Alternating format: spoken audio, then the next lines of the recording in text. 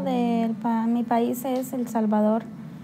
Yo cuando tuve la oportunidad de venir acá tenía 17 años. Vengo de un país donde se vive mucha violencia, especialmente por las pandillas. Un muchacho de esos me siguió desde la estación del bus donde yo me bajaba para ya entrar a mi casa. Él dijo que yo tenía que ser para él. Él se quedaba frente a la casa, a veces pasaba todo el día ahí parado, esperando tal vez a que yo saliera y por temor no salía de mi casa. Tú no te dejas, pues ellos te secuestran y te violan, te matan. No entendía nada, no sabía leyes, nada de eso.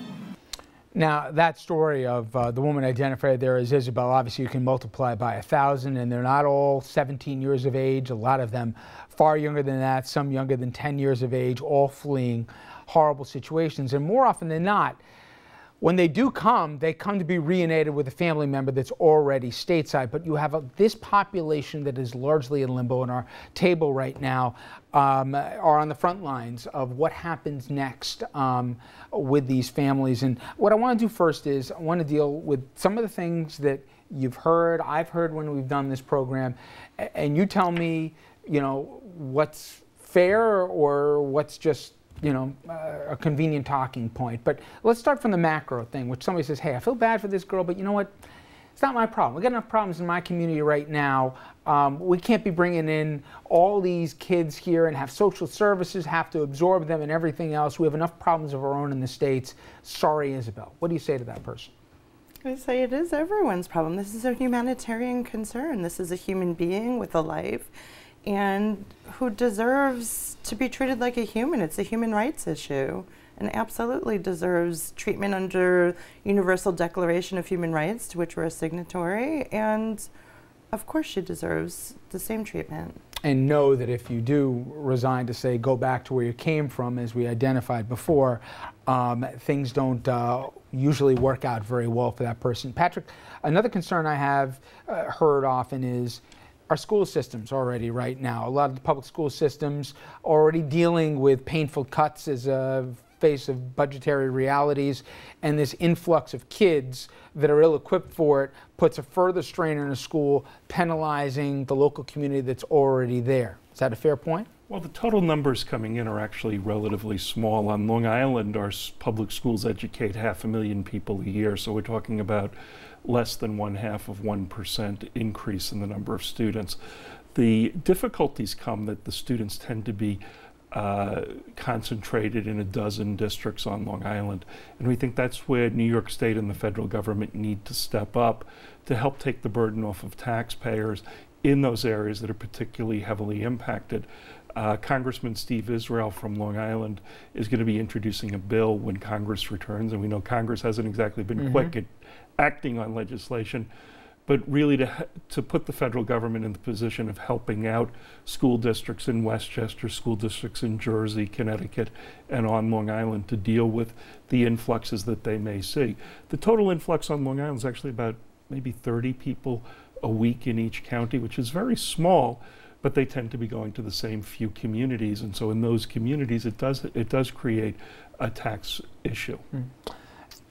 Grace, I've heard the other plaint is, hey, they come here and the county has to absorb them all. Is that true, or are they more often than not being reunited with people that are already here, that already have roots in this country? Well, yeah, I just wanted to say that most of them, or most of the ones that we've seen, and I think the stories, are kids who want to be reunited with a father or a mother. You know, and they're not coming here to take services. They are coming here to be productive, to get educated, to get a life.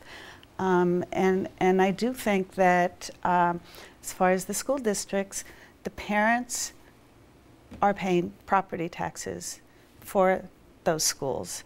So I think, you know, that I think there are a lot of more issues that come up, and I agree with Pat that the state and the federal government really need to sort of step in, because sometimes there's interrupted education, there's inability to speak English at the beginning, But, you know, we see, this is not a new issue, it's just that the numbers are very high.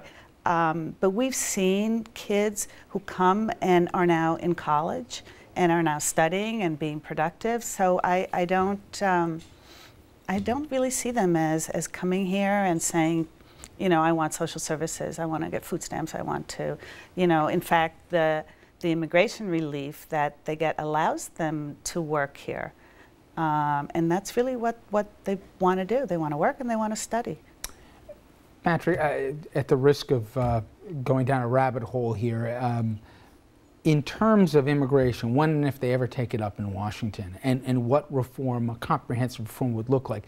It's funny, people don't realize this, or maybe not enough do, but the former administration actually had a more expansive proposal on the table under the Bush administration than this existing administration does. For it to be productive, so that we don't have to come back to this issue seemingly every election cycle or right after one, what does reform have to really address? So it's not just this emergency humanitarian crisis, but on a broader level about people coming to this country who can and who can't, so that it's more at least manageable, and also so there's more transparency. Well, right now we have a system in which people come to the country. Some people come in legally and some people come in undocumented. What we need to do as a country is to say, look, it doesn't make sense to have an undocumented population here. Our legal immigration system should not be structured in such a way that family members of U.S. citizens sometimes have to wait 11, 12, 13 years to come in, where a permanent resident trying to bring his wife in has to be separated from her for 3 years. We need a system where there's no incentive to go through an undocumented process, but where people come in a regulated way, they're checked out, made sure that they're not a danger to the United States, that they're going to be productive members of our society, and then are given legal status into the United States. That was frankly the way the United States system worked before 1924, when many of our ancestors came to this country. It was really the you know, sort of a focus on racial issues, on the desire to create a white republic that led to us creating a very exclusionary immigration system. And I think we need to go to a system that recognizes the role immigrants play in our society and then allows them to come into this country legally.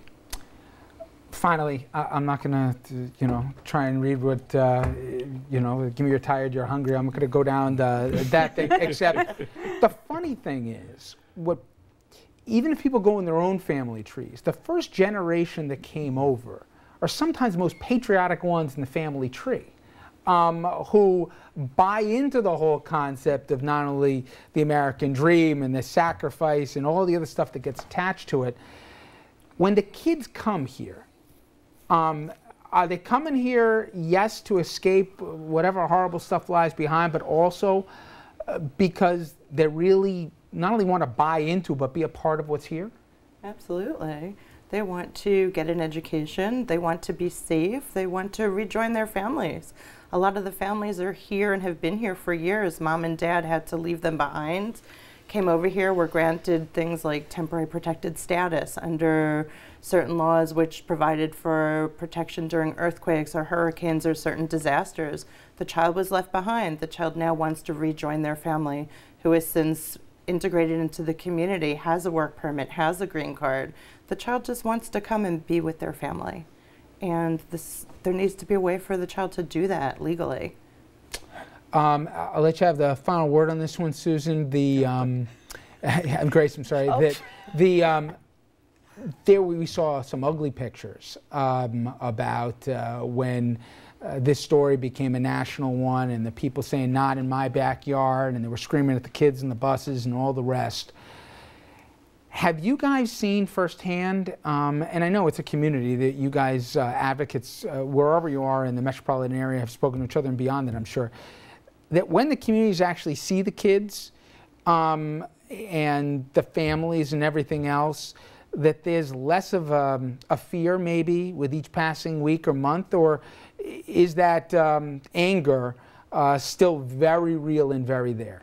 Well, I find that people are scared of what they don't know, and once they get to know, a mother, a child, a family, that and that they see that they're productive members of their community, and that the economy might depend on them for certain things. I think people begin to open up. I think it's an education process. And I also want to say that, you know, I'm a mother, I have 3 kids. I couldn't bear to be separated from my children or not have the opportunity to raise them and having to go somewhere else in order to feed them. So I think people make enormous sacrifices, and I can't, you know, I can't blame any mother for wanting to be reunited with a kid, and I can't blame a kid for wanting to be with their mother and their father. Yep. And I think that's just humanity. Well, we're going to see how this all plays out here, but I want to thank all 3 of you for sharing not only your stories but also your time with us. Thank you very much. RFL will wrap things up right after this.